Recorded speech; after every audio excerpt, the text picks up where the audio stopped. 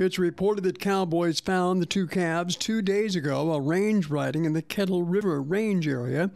State House Representative Joel Kretz, who also owns a horse ranch in that area, reported the incident on his Facebook page. He said the calves were brought back down the hill to a holding area, and that's where the cowboys sheltered them overnight.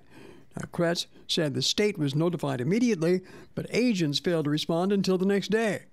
Kretz claims that after first confirming the incident as a wolf attack, the officers changed it to a, quote, probable attack because of what they called lack of hemorrhaging.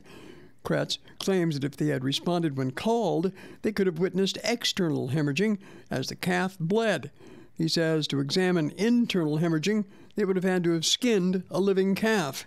Kretz claims the wolves responsible for the attack are members of the Profanity Pack. That's the pack, one of several gray wolf packs that are protected as endangered species by Washington State.